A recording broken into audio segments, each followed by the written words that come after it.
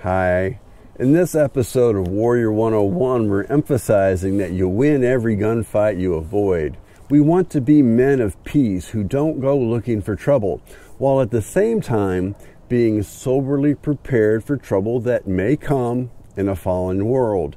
The 3 keys to avoiding gunfights are: 1, don't go to stupid places; 2, don't hang out with stupid people; and 3, don't do stupid things. There is a Redeemer, Jesus, God's own Son, precious Lamb of God, Messiah, Holy One. Stupid places are places with increased risk where I don't need to be.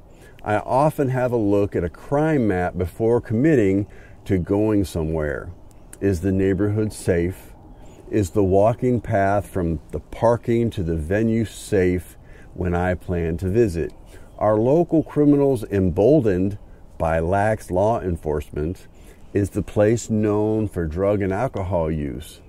There are usually ample opportunities for the things I want to do in safer neighborhoods. I don't go anywhere with a gun that I wouldn't go without a gun. Stupid people are those looking for trouble. But here I expand my definition of trouble beyond violence itself to the kinds of trouble that increase the risk of violent encounters. People in adulterous relationships are looking for trouble, as are those who are painting outside the lines in other ways. People who are under the influence of alcohol or drugs or in possession of illegal drugs are also looking for trouble. It may not be their intent to look for trouble, but trouble often becomes their reality. Doing stupid things means doing the things that are likely to arouse violent passions in others. Even if your intent is innocent, are you doing something that might be misinterpreted by other parties? Does it look like you're flirting with another man's wife? Does it look like you're attempting to gain entry into someone else's car, someone else's home? Are you trespassing on someone else's property? Does it look like you're going for a gun?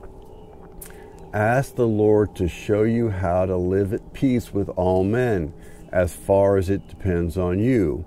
Ask God to prompt you by the Holy Spirit when a situation gets iffy, so you can leave before trouble starts. And go ahead and leave when the drugs come out, when the bad characters arrive, or when you begin to sense that the level of peace in a situation is deteriorating.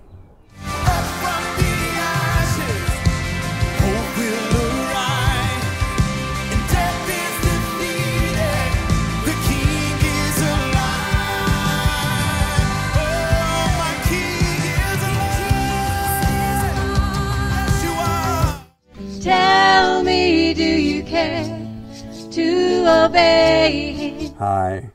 From 2016 to 2022, I've never asked for contributions, and none of my platforms are monetized. I'm generally more favorable to giving to widows and orphans than to giving to preachers. The Holy Spirit has spoken to me. Jesus cares about the girls in these homes.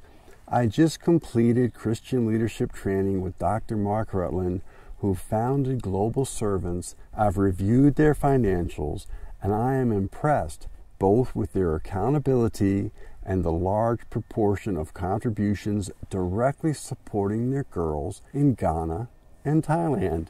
Please visit their website, globalservants.org, and pray about giving to these girls through them. Tell me, do you care to obey Him?